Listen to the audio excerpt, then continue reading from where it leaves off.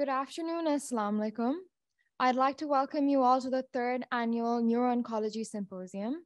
My name is Maliha Tawfiq, and I'm a medical student here at the Aga Khan University, Pakistan. We will now be starting the 9th session, where the topic of discussion is artificial intelligence in neuro-oncology. And I would like to introduce the chair and the co-chair for this session. Our chair for this session is Dr. Yasser Ayaz. Dr. Yasser Ayaz is the chairman and central project director at the National Center of Artificial Intelligence, Pakistan, and the head of the Department of Robotics and Artificial Intelligence at the School of Mechanical and Manufacturing Engineering at the National University of Science and Technology, Pakistan.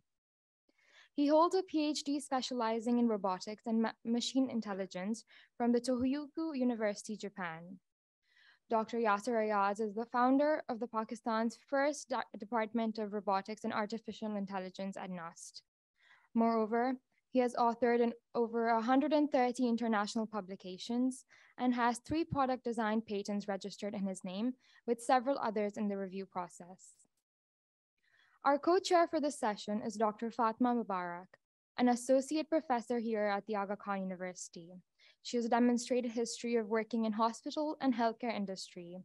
She is skilled in MRI, clinical research, medical education, and advanced neuroimaging. She is the first international outreach member of the American Society of Neuro-Oncology. Yeah. I'd like to invite them over to the stage. Thank you so much for introducing us. So I'm Bilal Mazhar Qureshi. I'm section head in radiation oncology at Aga Khan University Hospital, and I am the trying to compensate for Dr. Fatma Mubarak, who could not make it because of few essential reasons. So I would take the opportunity to introduce our speakers in this session titled as Artificial Intelligence in Neuro-Oncology. I would first introduce Dr. Tahir Mustafa Madni. Dr. Tahir Mustafa is currently working as an assistant professor in the computer science department of ComSets. He is an expert of medical imaging processing, and he has the opportunity to get the grant as a co-principal investigator on medical imaging and diagnostic worth 97.57 million rupees funded by Higher Education Commission of Pakistan. He has more than 6 years post-doctoral experience of teaching and research in medical image processing, in computer vision, and in deep learning. Our next speaker after Dr. Tahir Mustafa would be Ms. Maria Nazir, who is currently pursuing her PhD from the Institute of Space Technology in Islamabad. She has 5 years of professional experience as a lecturer in the electrical engineering department of Namal University in Islamabad and is currently working as a team leader at the Medical Image and Diagnostic Lab, NCAI, Islamabad, Pakistan. She received her master's degree in 2014 from the University of Engineering in Texila as a full scholar. The third speaker in this session today would be Mr. Noman Bashir Bhatti, who received his MS degree in computer sciences from ComSet University in Islamabad and is currently working as a research assistant at the Medical Imaging and Diagnostic Lab of the National Cancer Center of Artificial Intelligence in Pakistan, in Islamabad. He has 5 years international journals and he has around 5 international journals and conference publication, and his research interests also include artificial intelligence, medical imaging, computer science, vision, and beyond that, deep learning and explainable artificial intelligence. So I would now request Dr. Tahir Mustafa to share his presentation and his thoughts, and this would be followed by the other 2 speakers. Thank you.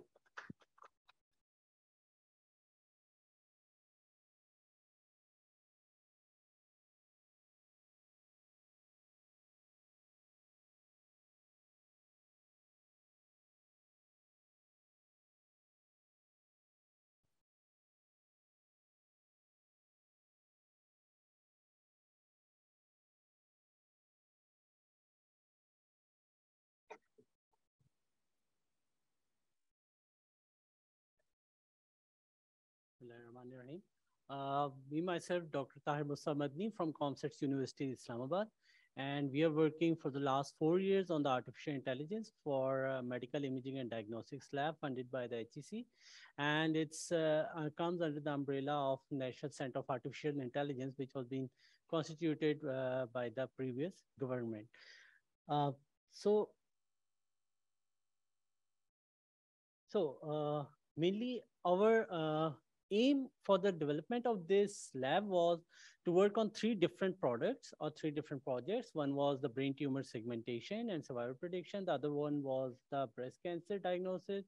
And the third one was the tuberculosis diagnosis. So this is the team with the blend of all the professors and different assistant professors and having some some research assistants, research associates who is working for the last 3 to 4 years with us. And these are the some of the students which have been already been graduated. So it's more or less like a research and development for the last 3 to 4 years.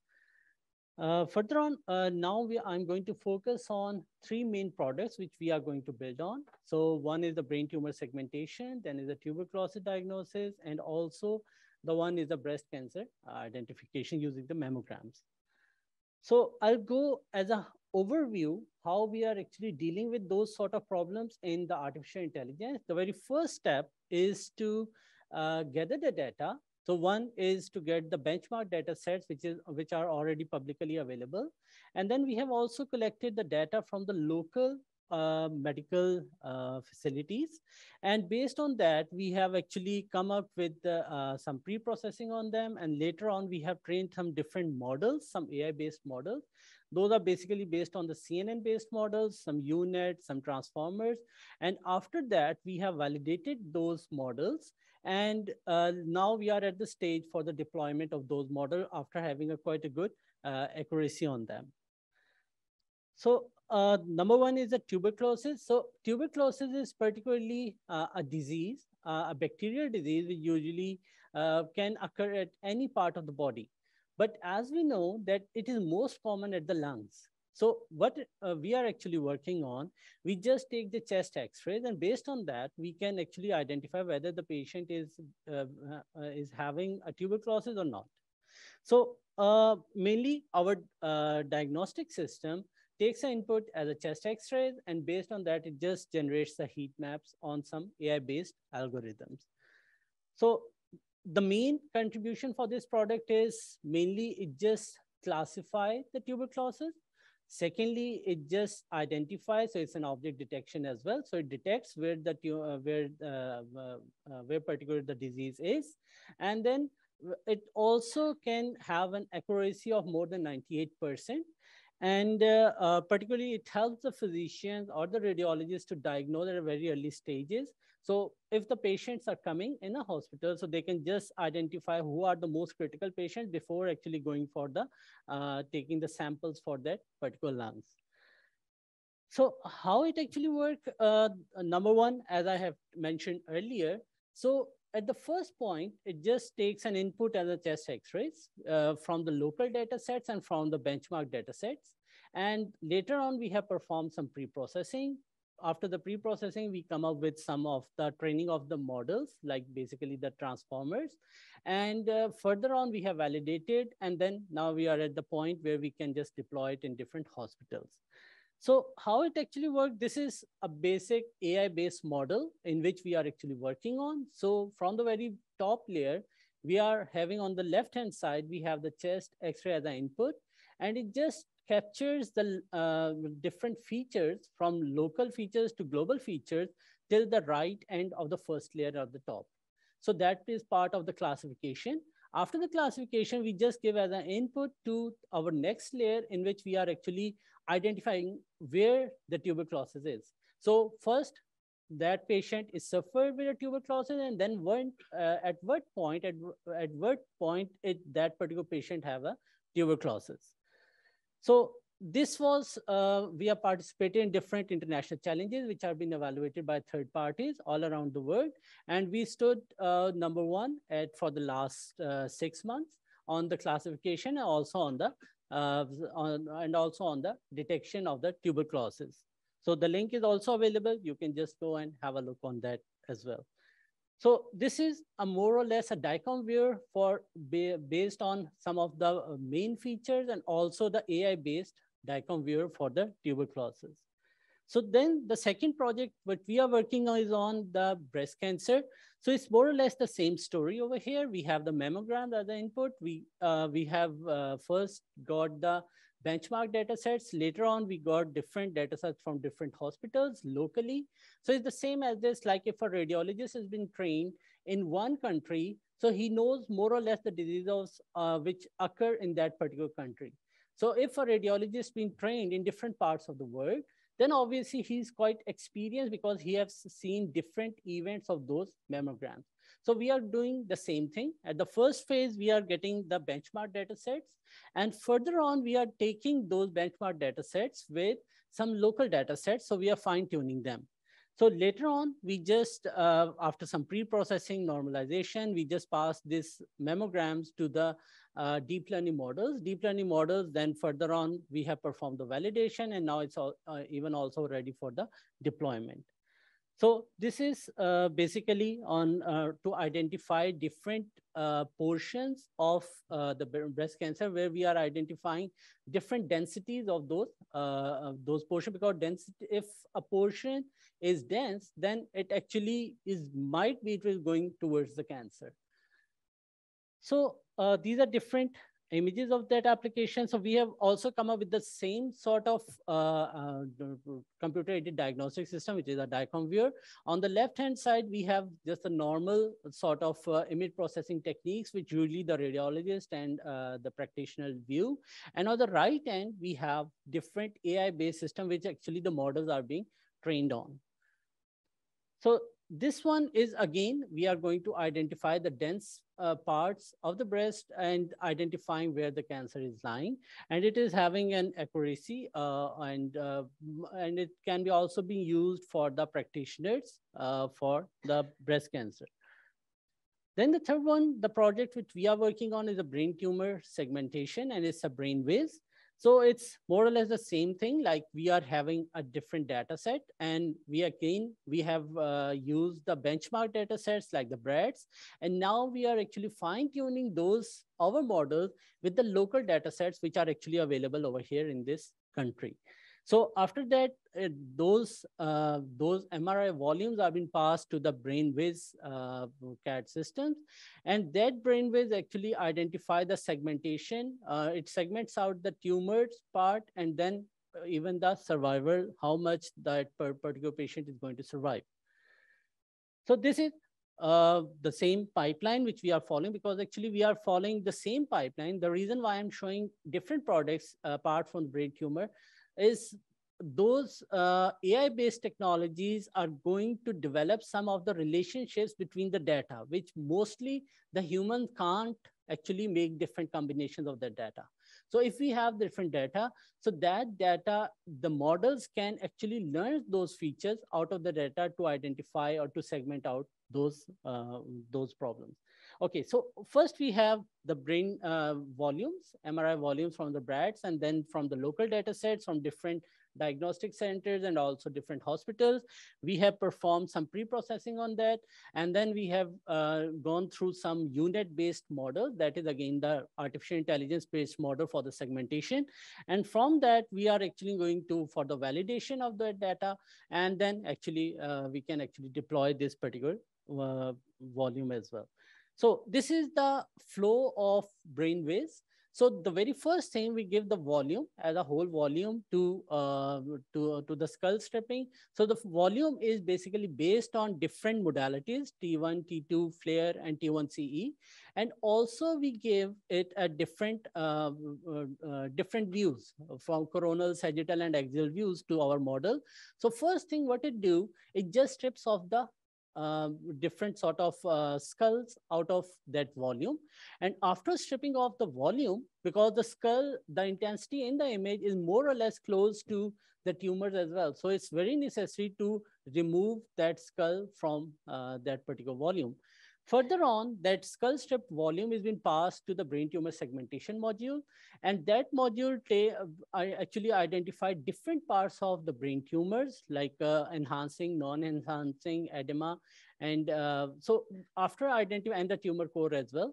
So after identifying those tumors, it generates a heat map out of it, and further on, at the last, that particular segmented volume is in passed to another modules, which is known as the survival prediction, which we have trained based on some age factors, some other factors like radiomic features, and like the texture, the shape, the size of the tumor.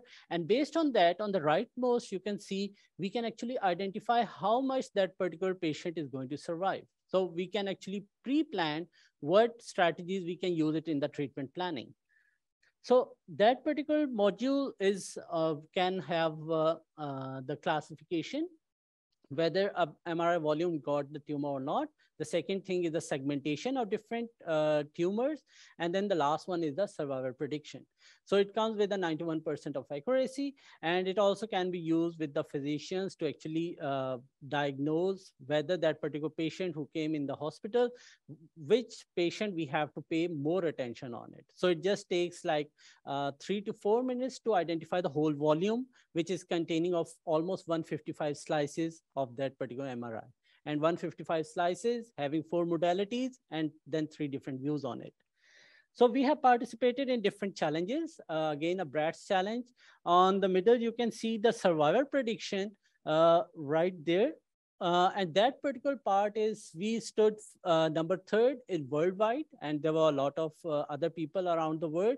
And that is again being evaluated by a third party.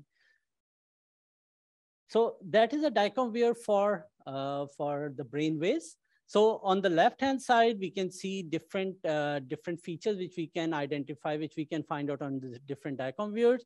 And then on the right end, we have the AI-based support for the doctors, for the neurosurgeon, neuro practitioners to identify, okay, what the model is actually predicting. So this all solution is just going to assist the person or the doctor to whether that particular patient is being infected by a tumor or not. So these are all 3 different projects. These are some brainwaves project. And on the left-hand side, you can see different tools which are being available in different DICOM viewer. And on the right-hand side, it's an AI-based window where the models are actually going to predict. So on the left-hand side, we have the normal sort of thing, different DICOM views, and you might be already aware of them, like panning, zooming, inverting. So those sort of all features are available for any volume. And on the particular right-hand side, I'll go on the rightmost one. It's related with the brain tumor. So it is actually identifying, okay, the tumor is there. So which category the tumor is? Then exactly which slide that particular tumor is lying on. So it actually identifies the slide where the patient or the doctor can actually identify, okay, there on this slide, rather viewing all the 155 slices, he can just directly jump on that particular slide where the tumor is quite obvious. So those are different AI-based modules. Like on the bottom one, we have different sort of features where we can just load T1, T2, different modalities. And so this is a basic screenshot for the DICOM viewer for the tuberculosis. The same goes for the breast cancer, and the same goes for the brain tumor. Only the rightmost and the bottom widgets are being changed based on some different feedback from different doctors. And we have made it a one screenshot user interface, so the doctors will have a less hazard to understand or to learn that particular system. And that is more quite related to the other DICOM viewers. So we have actually performed, before developing, we have actually performed different SWAP analysis, and we have identified different products which are already available in the around the world. And then we have identified, okay, which features they are providing, and we have successfully, alhamdulillah, have come up with all the features with any other DICOM viewer can support.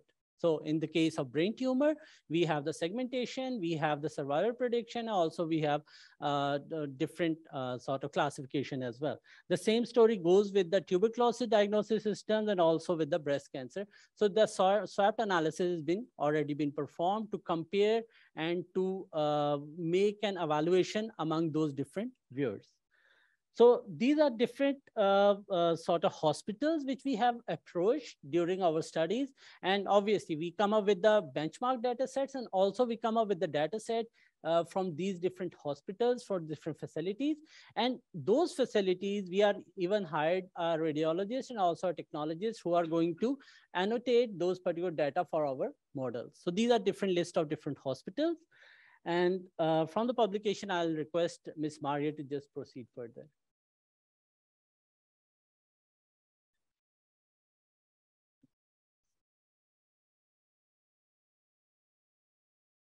Thank you, sir.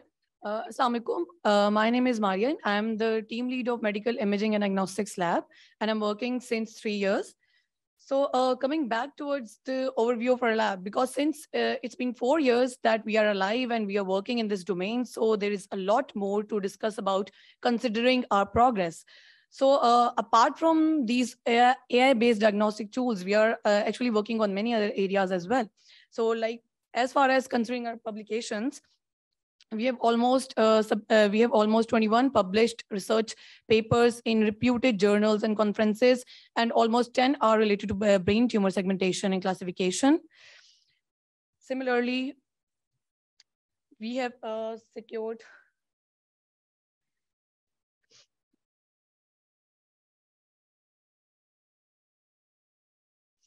for obviously we have to sustain our lab, and for this we have submitted numerous research proposals. So almost 25 have been submitted, in which recently we submitted one of our proposal with Dr. Attar in Ignite. So we are actually working to sustain and to deploy our products. So for this we used to work and we used to submit for this research funding. Okay, so we have also registered 2 of our startups for marketing of our artificial intelligence-based products. So one is AI Care, which is working since 1 year, and the other one is recently been registered in SECP, which is Cypher Technologies. So we have plans to market our products through these startups. Now, some of the international challenges that we have won. So the first one is TB classification challenge. So our team stood 5th from 77 participating teams. The second one is tuberculosis classification and detection challenge. So we are actually coming at #1 position since 1 year. So it's a huge achievement for our lab, because the model that is being working behind the tuberculosis artificial intelligence-based diagnosis algorithm is at #1 since 1 year. Then we also participated in National Idea Bank competition, in which one of our product, Tashkhees, which is for breast cancer diagnosis, stood 3rd at national level. Then we also participated in Mackay Brads Challenge, in which our brain tumor survival prediction algorithm stood 3rd at international level. So these are some of the challenges that our models have won. So it means that the models that we have indigenously developed in our lab are actually up to the mark, and they are actually working at equal level with international, and they can compete the international level. So now coming towards some of the events and trainings that we have organized so far. So we have we have 2 industrial events that we have organized, and then 2 5-day training programs, in which we actually called doctors and neurosurgeons and people from diverse backgrounds to come and to listen to us what artificial intelligence is, and what wonders that AI can do in medical domain, because we were receiving many requests from people of diverse backgrounds to actually arrange a seminar so that they can learn what AI can do. So we specially designed the schedule, the complete schedule for people of different backgrounds, so that they can learn what AI can do. So we got a very good response from people outside of different fraternity. So this is just some of the screenshots of flyers and some pictures that we plan some events and organize the trainings. Now coming towards our collaboration with different hospitals. So we have signed some DUs and agreements with hospitals and different companies. So first one is with Shahid Zulfikar Ali Bhutto Medical University. Then we have a DUU with an NDA with Park Health Consultant Company for marketing and commercialization of our products. And then we have one DUU with Rawalpindi Medical University. And the most recent one we did with Dr. Atar Inam with Aga Khan Hospital and Medical College Foundation. And we are very much hopeful that in the future we will take along with this collaboration for commercialization as well as for research purpose. This is a list of different events that medical imaging team have participated, and they went there for showcasing of our products and to tell people that we in Pakistan are here, and then we are developing products that can assist radiologists, that can assist doctors, and that we have developed some algorithms that are actually competing at international level. So our lab has participated in all these events. These are some of the international collaborations that we have done, and we are going on with them, and we are doing some amazing projects with them. Okay, so these are some of the clippings that we have of hospitals and laboratories that we have visited for commercialization purpose and deployment of our products. So like you can see Advanced Diagnostics Center, Healthways, IDC, and CMH as well. So their response was quite good, and we are in conversation with them for deployment of artificial intelligence-based products, and they are happy, and they have given us some more suggestions to improve our products as well. Okay, so we are also available at social media. You can see our website, you can see Facebook page and LinkedIn page in which we update them regularly with our events, with our upcoming products. We are live, so you can see them. And thank you so much for inviting us here. I'm so honored to be here and to present. Now, I would like to call Noman Bashir for giving a brief demonstration of our product that we have developed in our lab. So please, Noman.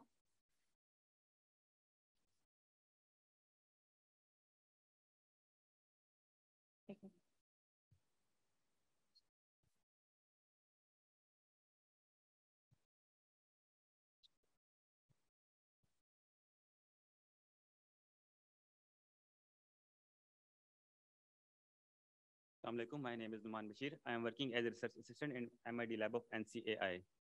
So I with my team developed has AI-based diacom viewer. So you might have worked with diacom viewer, but this is an AI-based diacom viewer we developed in MID lab of NCAI. So in this tool, we have added some common image manipulation tools. In the left, you can see there are image tools. We can have added pan tool, zoom tool, and magnify tool, invert tool, and brightness tool. So you might have seen these tools in some other diacom viewers.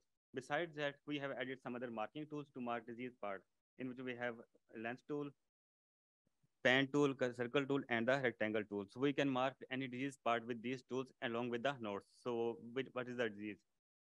In the right side, we have, you can see that image like AI diagnostics and the image modalities. So here you can see T1CE, T2, T, and flare. So this is the demonstration of diacom viewer. So we can move the slider to see any slice in this view. So you can move the slider to view any slider, and you can click on the right panel to click any modality to see its slices. So it's moving. This is the flare modality.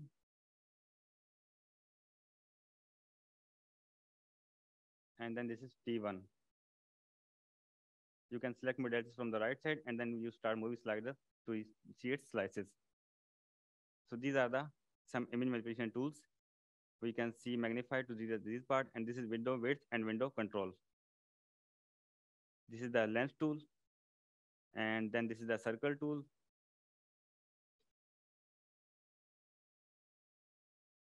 And these are the measurements. We draw any like circle or length or angle tool. We can add nodes along the each measurements.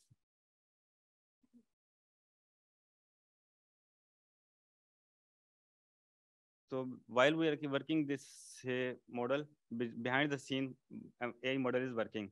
So it will be loaded and you will see the AI prediction on the right side. Actually, there are a lot of slices, so it will take approximately 1 to 2 minutes for each slices. So you see this is loaded. There is a brain icon and this is the explorer icon, then there is a sandbox icon. So you click on the AI panel and you see there are the AI predictions. So this shows the survival rate, and this is the average dice score, and these are the enhancing tumor details.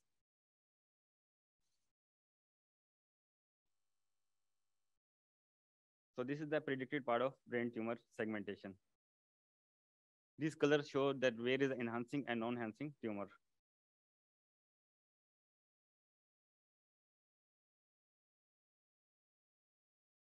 Next, we can see change layout, and we can see the predicted part on all the modalities. And in the same, we can move the slider to see the segmented part on each modality.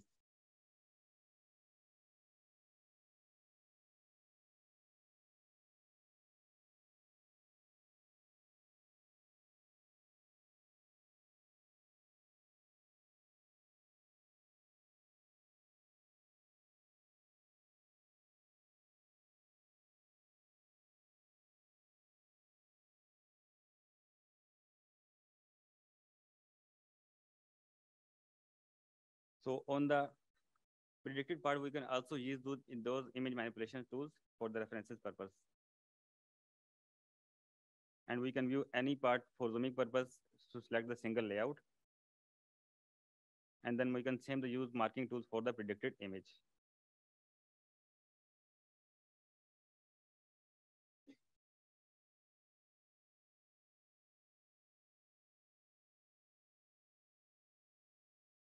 So in the left panel, we can see there are reporting options.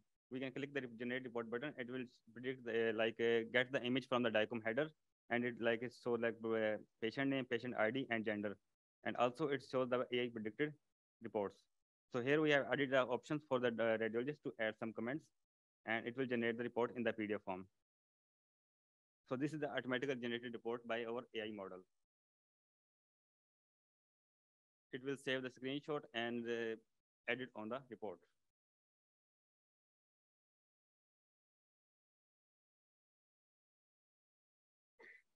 That's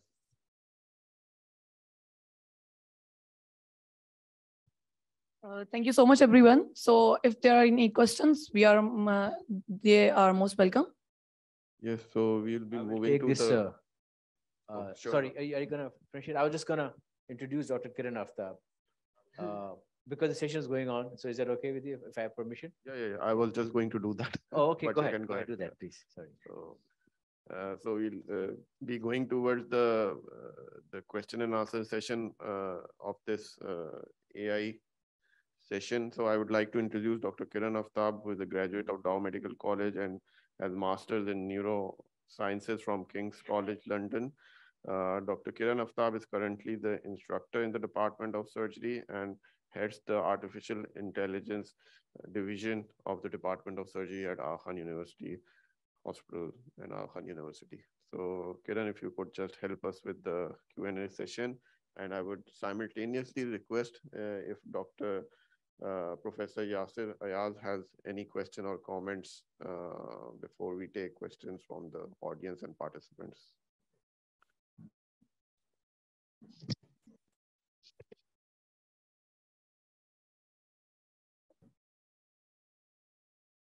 So thank you very much. This is Dr. Yasir Ayaz on this side.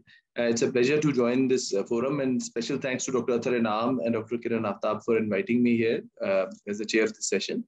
I think excellent presentation by our researchers who are working in artificial intelligence for various medical applications actually, and particularly for neuro-oncology, they have a very proven solution with that they have showcased and tested out in international forums as well, and where it has proven its mettle.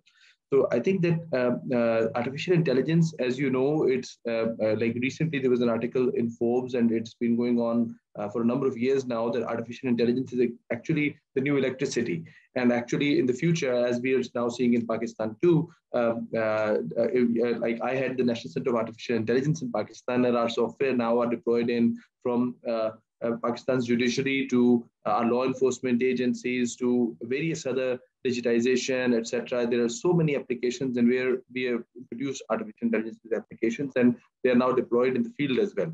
So, and we have very good and positive results from the government, very encouraging situation all around in Pakistan.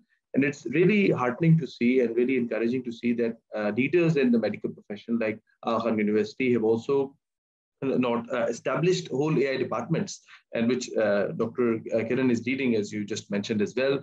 And it's a pleasure to collaborate with the National Center of Artificial Intelligence as well. It's an honor that we were able to sign an MOU with Khan University for this. And we really look forward that our medical imaging and diagnostics lab, as you can see, they have been developing a lot of solutions. So I think there are two things very important. One is that the encouragement for the researchers as it is being done right now, and some feedback from the medical professionals, the ones who are actually using those like the tools in the field, that if they could try the solution and use it for their everyday use and for their practice, this would help give feedback and in turn improve the solution, so that it can become better and better. And maybe after some time, we can maybe jointly even market it internationally. And it could become like a recognizable icon from Pakistan's side that we've introduced a tool in neuro-oncology. And the second thing is that if we are able to apply artificial intelligence, and especially for those problems, as we found for some other, like we also have some projects running with other hospitals. So there was a vascular surgery-based as well. So there are proven instances that AI-based tools have been able to identify and make the relatively more correct diagnosis compared to like where they were really difficult situations and it presented problems to humans, radiologists, and where like their diagnosis slightly differed, and AI actually had the closer diagnosis, which was later found during the surgery itself. So I think that I'll keep my comments short, and inshallah, we should actually have question and answer sessions with the aim that we should be able to adopt this technology and give some feedback to improve it actually. And let's hope that in the future, this will become an iconic product from Pakistan side, which can actually not only be used just in Pakistan, but also abroad, inshallah. Thank you very much. Thank you, Dr. Yasser, for those words. Assalamu alaikum, everyone. The floor is now open for questions. I would request you to please briefly introduce yourself before you ask the questions, and we have the volunteers around to pass the mic. Kindly raise your hands if you have any questions.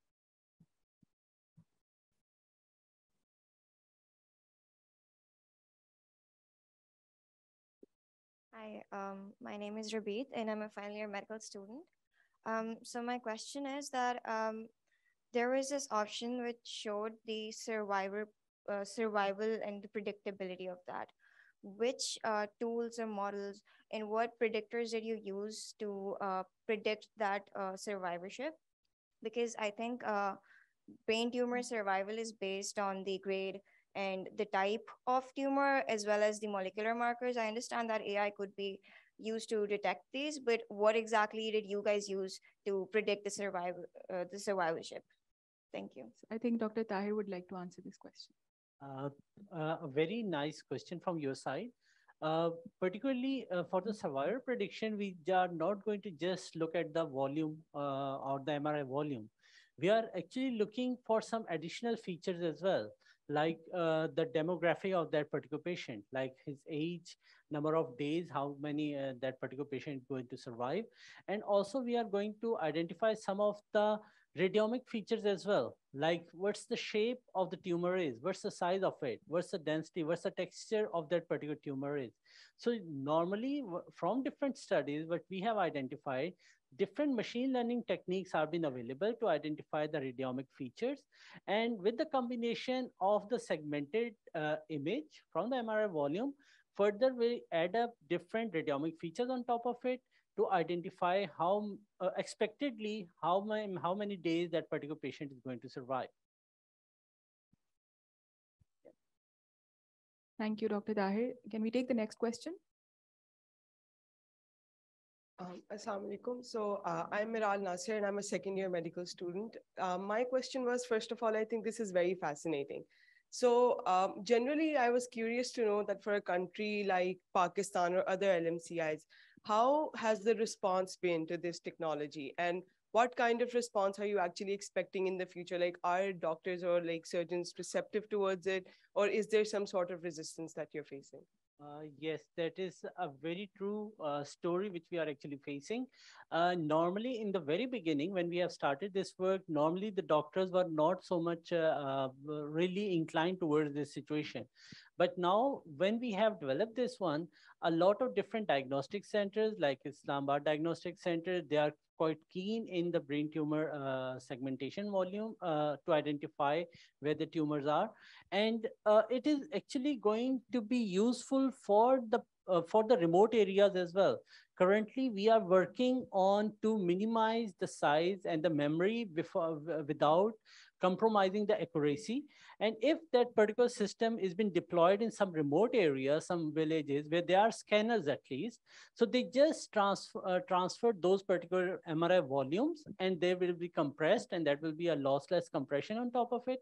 And that compressed image are going to be transferred on the cloud, where we are going to diagnose and we will identify as a second opinion to that particular doctor if a patient is there. So a doctor have a second opinion out of it, okay, whether that particular patient is diseased or not, and also that particular patient, how many days he or she is going to survive. So they can actually refer them directly towards the big hospital where like Aga Khan and there where there are surgeries going on. So instead, like, we are not going to actually replace the radiologist or the neurophysician. We are actually facilitating them. Instead of identifying, like normally the radiologist or neurophysician take like 30 to 40 minutes to scan all the volume and make the reports. What we are dealing with, it just takes 3 to 4 minutes, and even it's on the passive side. The radiologists have not to do anything. But when our technician have uploaded that particular volume, it just takes 3 to 4 minutes, and that will be available in front of the neurophysician, and they can, or the practitioner, they can just identify, okay, where that particular volume is and which volume has been infected. So it just directly, instead of going through all of the 155 slides, it just directly jump on that particular slide and particular slice, and then we'll just plan whatever the how to treat that particular patient. Thank you, Dr. Tahir. Do we have another question?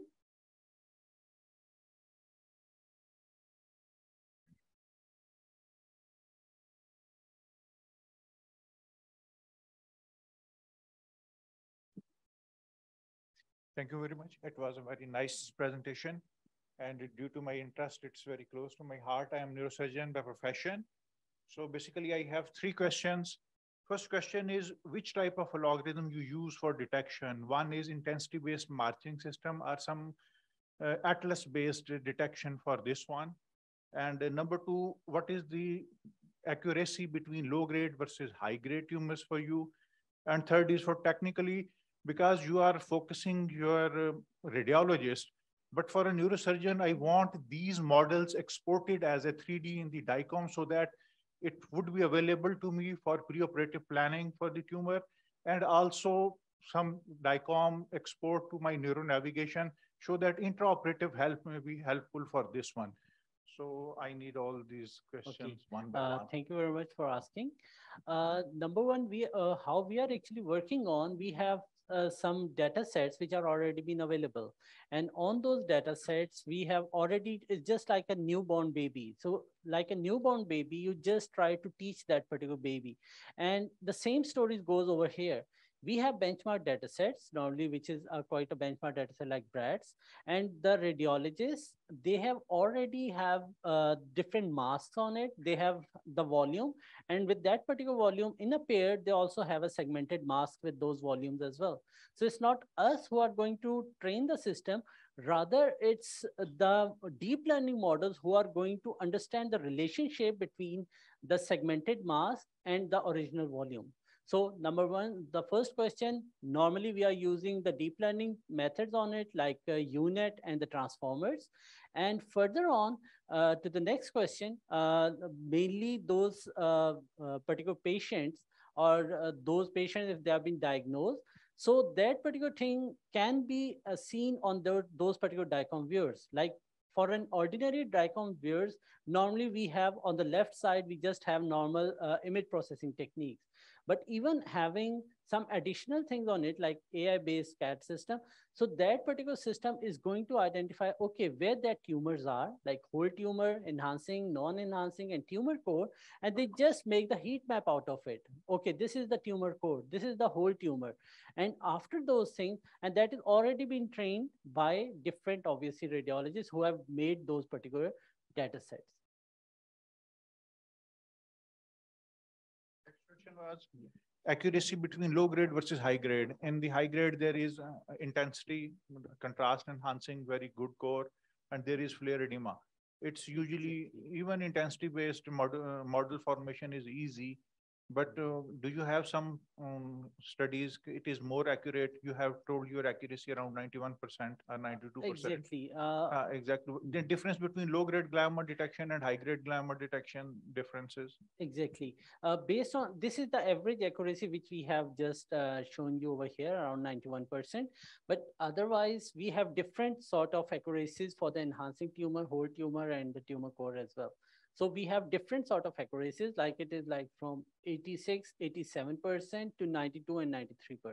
And obviously, as you have just said, we use different modalities to actually extract those different sort of tumors for the segmentation. So obviously, it's not 91 for all of it. It's like we have calculated the average score out of it for all of the 3 to 4 classes, how much on average that thing is going to perform. But as you just said, yes, there are different accuracies for the different sort of tumors. Thank you. So my third question was for direction towards the neurosurgeon, if these models, extracted models, can be exported as a DICOM so that I can use in my neuro navigation and fusing with the traditional T1, T2 and contrast imaging there and forming the 3-dimensional map so that exact planning before surgery and during surgery, it may be helpful to me. Yes, exactly. That's the thing. When we were actually going to develop that system, we have used the DICOM viewers because there are different different extensions for the volume.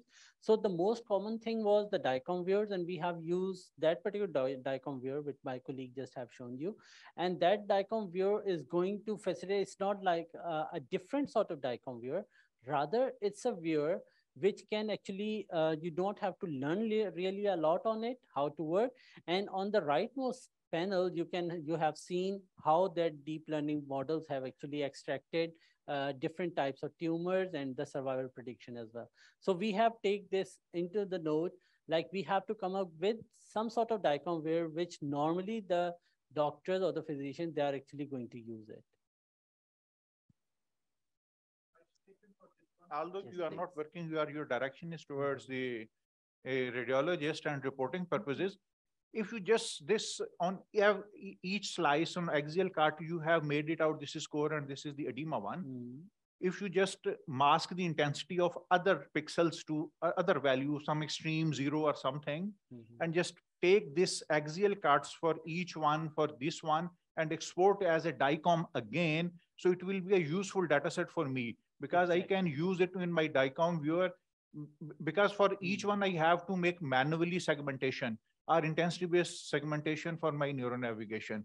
But if this software can do for me by checking just 1, 2, 3 minutes, you have made out on every axial slice, which is highlighted, other values of all pixels should be something extreme so that I can negate it or with the this one. And then I can use fusion by the fusion with this one in my neuro navigation. Exactly. So if your team can think out this, so it will be more useful for neurosurgeons. Yes. So that automatic modeling of the tumor, its edema, so that during surgery, our neuro navigations, so the work can be done manually will be done by your software. Exactly. That's a really a nice suggestion. Now I exactly understand what you are asking. Thank you. Thank you for your suggestion. Yes, it is very, it's not so much difficult. Like we have already masked those tumors, where those tumors are, and where there are normal tissues, yes, we can just nullify those tumors, and we can just generate a 3D sort of tumorous mask out of that volume. It can be easily done. It's not really a big issue out of it. But it's a really nice suggestion. We will certainly will look on it. You're welcome. So I think it's going to be an interesting area to explore if you can integrate your tools within the existing neuronavigation software that are being in use, so that, you know, like a plugin or an extension, exactly. And then they can easily use those tools within that software. Exactly, can be done. Thanks. Do we have another question? Okay.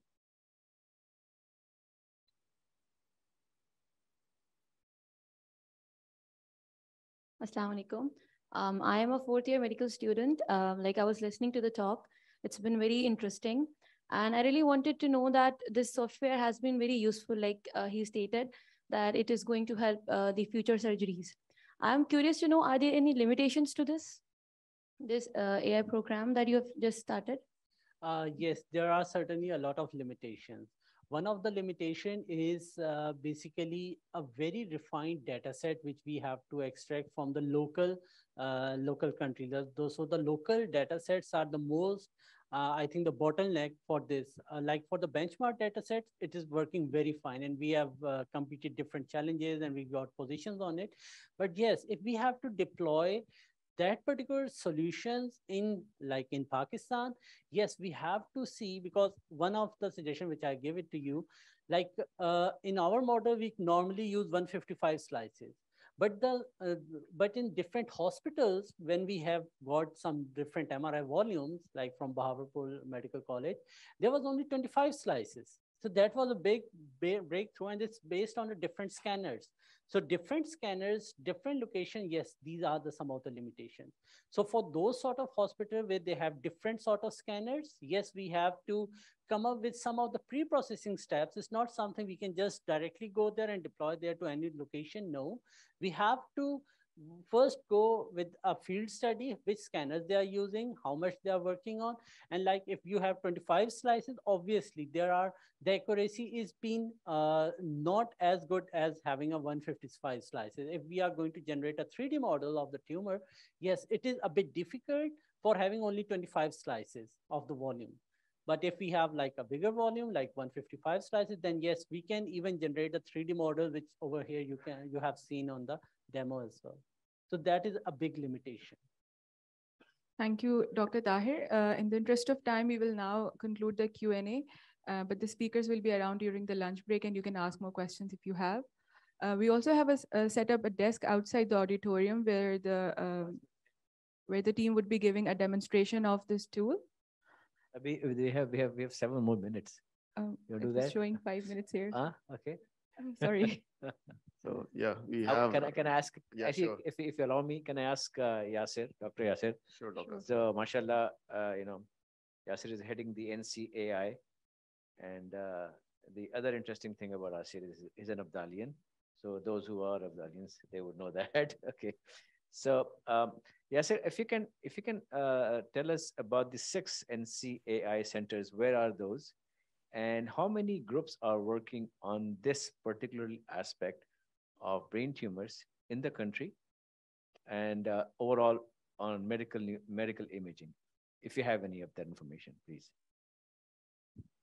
Thank you very much for your kind remarks, sir. And once again, thank you for inviting me here. It's an absolute pleasure to join here. And thank you also for visiting us for the signing of the MOU, and wonderful to see you in Islamabad as well, sir.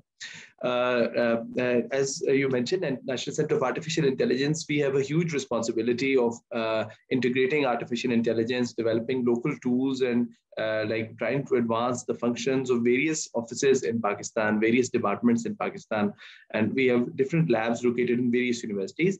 The way the National Center came into being is that Higher Education Commission ran a competition throughout Pakistani universities. At that time, it was mostly government universities, and they picked out who are the best people working in artificial intelligence in Pakistan and identified those researchers.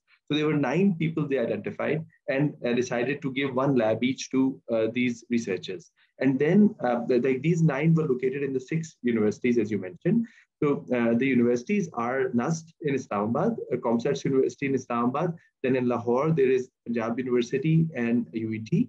The UET Lahore, there is UET Peshawar in KPK, and then there is NET Karachi in Karachi, basically. And we have, other than that, we have funded several projects. For example, for Shahid Zulfikar Ali Bhutto Medical University as well in Islamabad, we have funded for FAST in Islamabad, Lahore, and Karachi as well. So several different universities like LUMS, etc., are now also on board, because using the flexibility we had with the research fund, we were able to invite applications from all over Pakistan. And from the people who submitted applications, we were able to identify good researchers and give funding to them.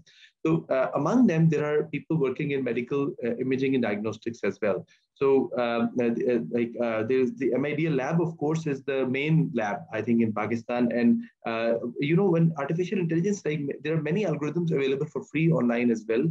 There are databases that you can find, data sets you can find on Kaggle, etc. too. But the accuracy of the AI algorithm very much depends upon the person behind the computer who's actually putting the program in.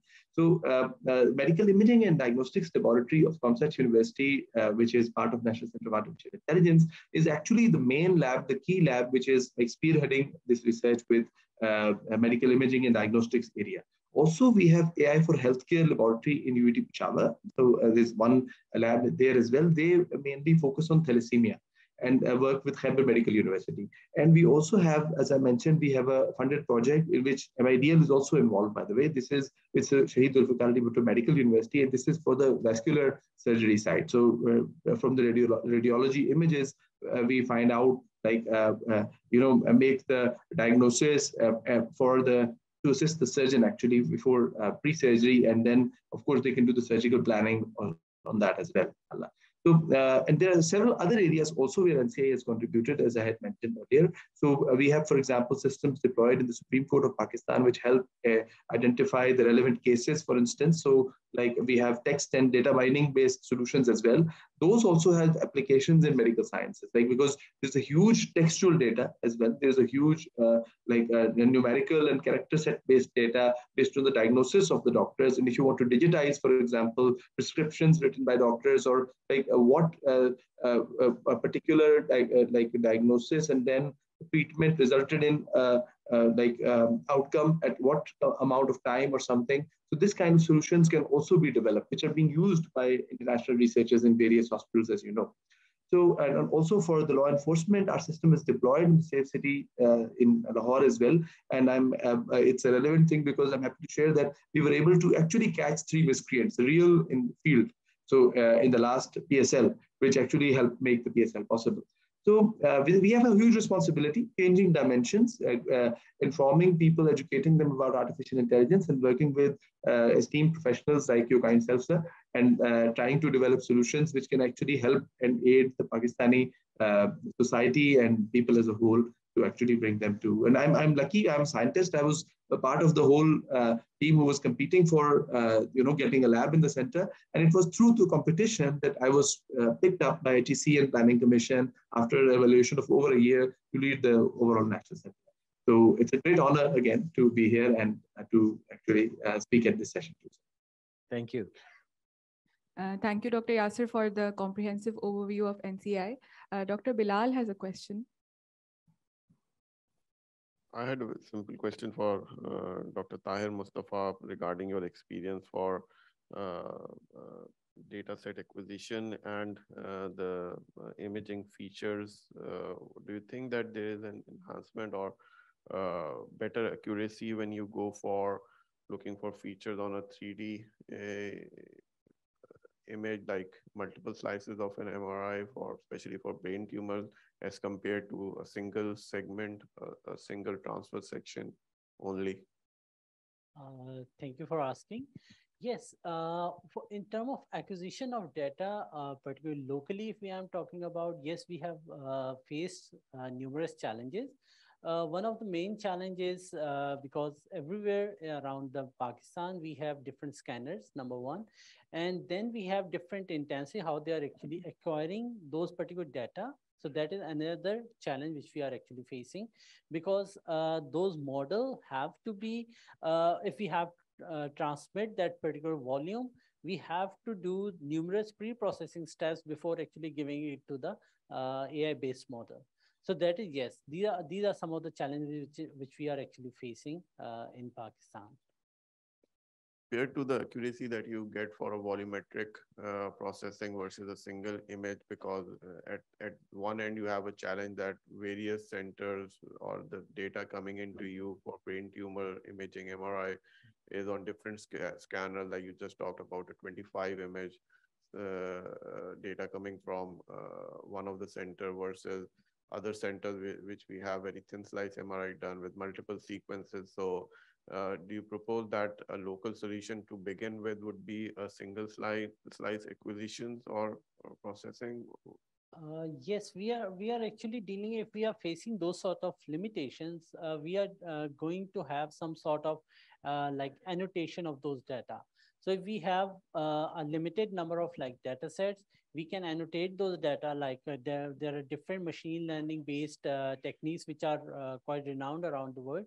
So we can annotate those data, and like if we have only 3 to 4 patients or 5 patients MR volume, we can actually have like 3 times to 4 times of that particular data by using the flipping, rotation, and those sort of things. The second thing is, yes, if we are acquiring that data, we have to be really, like it will be really good if we have a standardized sort of scanners all around the Pakistan. That will be really a good, which has not been seen, unfortunately, in Pakistan. So we have to come up with some different pre-processing steps before actually deploying those systems. How we are going to deal with that, like in Islamabad Diagnostic Centers in Islamabad, we have seen their MRIs, how those MRIs are. And then after looking at different properties of those MRIs, now we have some pre-processing steps so that that particular MRI will be compatible with that particular models which we have already been trained. So yes, there are numerous challenges, and by looking at this, I think it will be good if we have more number of slices. And then the second thing or the third thing which I will focus on, if that particular hospital is located in some remote area, yes, now there is an issue of internet connectivity, because most of the systems are working even cloud and on site as well. So if we have to work those systems on site, then obviously we have to have some high performance computers over there. If not, then there's a second flavor of it, that is using the cloud. But for the cloud, if we have an MRI volume, which is quite big enough, and depending on its memory and its those sort of things, so we have to reduce those memory spaces without compromising the accuracy of that. So that is, again, that is a big challenge if we have to work on some remote destinations for those sort of systems. Okay, thank you. I think we'll take one last question. Yes, thank you, Dr. Tahir. It was really a good kind of discussion. I was just wondering, this kind of diagnostic tool using artificial intelligence can be utilized for histopathology as well. So you can it's a kind of comment rather than question. So histopathological, we had yesterday presentation from Professor Wu, and you can use that histopathological diagnosis and incorporate the MRI images, and then it can give you a kind of a preoperative clue what kind of tumor it may be. I mean, the molecular data can be given to the artificial intelligence system, and then it can pick up and give us some clue about molecular data. And my question was about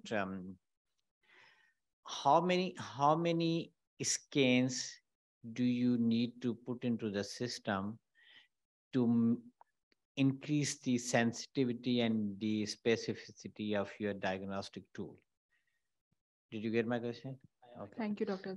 Alda. Thank you very much for asking. Yes, for in terms of the how much data that we want, actually, I will come up with the second question first. So the data is, yes, it's because those models are data hungry. So as much data which we have, this is good for the model. So it's not restricted like, okay, like we have 350 volumes of different patients or so. So it's quite enough. No, we have different, as I mentioned earlier, we have different annotation techniques to replicate those data by flipping, by rotating without actually affecting the MRI volume. So there is no limitation, no boundary how much data what we want. And even the studies which we are working on, they are even not restricted to like 300 or 400 patients. We are actually, by using annotation, we have made it like for 2000 patients by different techniques, the machine learning techniques.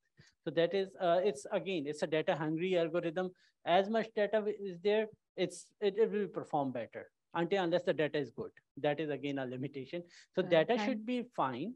So that is as much data that we want, we can have, it's good. The first Thank you, question, Dr. Tahir. I think we can continue with these discussions during the lunch break as well. Yes. We'd like to conclude the session now. I'm really thankful to the ComStats team for coming all the way from Islamabad for this session. And I think everybody liked and learned a lot from this session. Thank you, Dr. Yasir Ayaz and Dr. Bilal Mazhar Qureshi for chairing this session. We have some certificates of appreciation for the team from ComStats, and I would like to invite Professor Dr. Syed Athar Inam on the stage and Dr. Bilal Mazhar Qureshi to please hand over the certificates.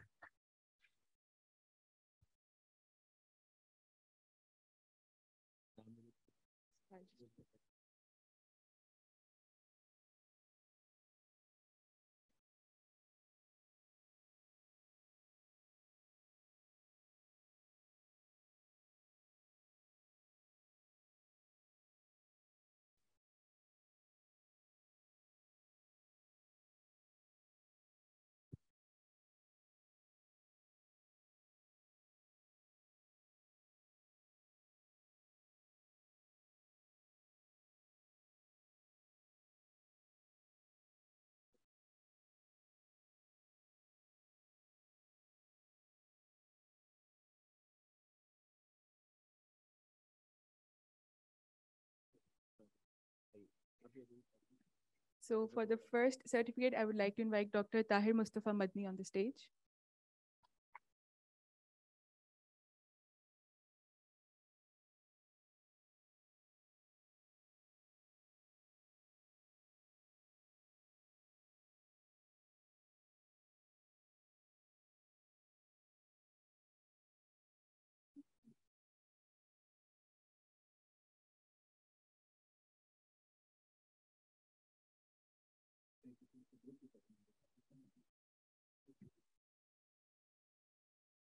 Next, I would like to invite Ms. Maria Nazir on the stage.